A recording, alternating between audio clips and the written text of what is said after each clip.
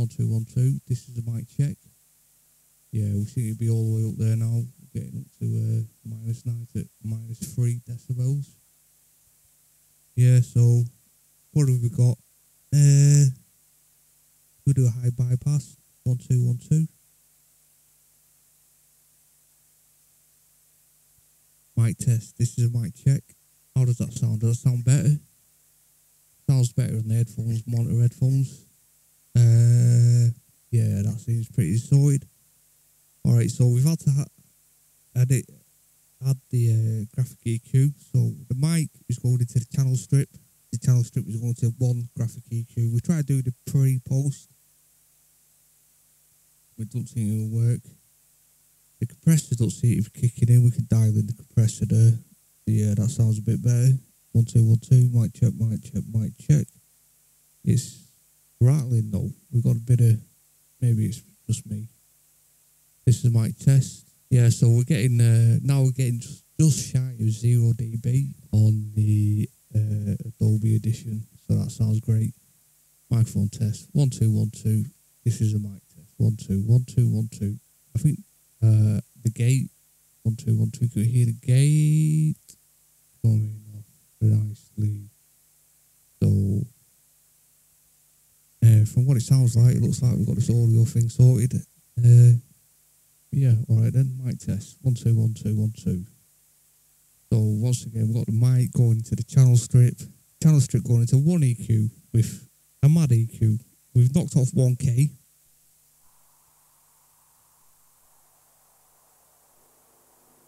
Yeah, because we're getting all kind of mad hum on the back of that. So we're going to knock that off. Mic check. Turn in the bass, bass, bass. 1 2 1 2. A B C D E F G H S S S S S S S S S S. Mic check. Yes. So we have the de-esser working on the mic tech. Yes. Oh. Right there. 3.15K. We can drop that. Key sales keys. Obviously we're going to knock the bass all the way back down because that's just all TT and get it a bit more. Got a bit more mid range up here. Plenty of noise up at 20K. Up at 5K. We're losing that. Yeah. I think the noise is in the headphones. Hello, hello, mic check. 1 2 1 2. And I don't think the noise is coming through. So we see we've got plenty of dynamic. Well, we've lost the 1 2 1 2 1 2 1 2 1 2 1 2. Microphone test. 1 2 1 2 1 2 1 2 1 2.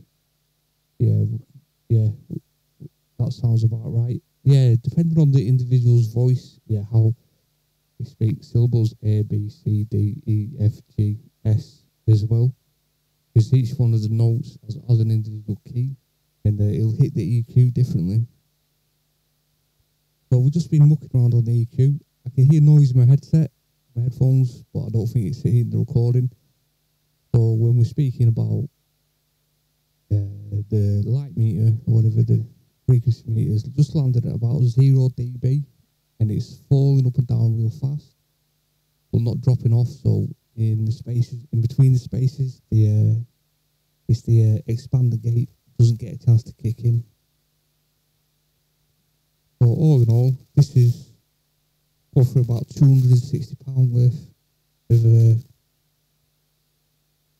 microphone was a £2.99 microphone, basically. So I don't know if that's it, but doesn't really make any of a difference. So going through DBX compressors, about 130 quid. DBX EQ, the Duke one, again about 130 quid. You could probably get away with a single strip EQ and a single strip channel strip, combine them both. Expect to pay a few quid, expect to pay a few pound on cables. And that's about it really. So, and obviously the audio interface, it sounds noisy as hell on my side. I don't think that's getting through to the final recording. It's the U4 UMC 1820. It's a bit, I don't know if I regret buying it. It's pretty cool with the MIDI interface and stuff like that, but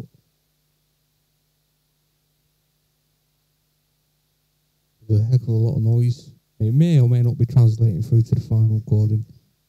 Alright everyone, this is the Basic Materials project. Hopefully we've got the audio sorted. It sounds pretty fantastic my end, apart from a bit of noise on the headphones, but I think that's in the audio interface and doesn't make it through to the final round. Alright everyone, this has been a mic test. 1, 2.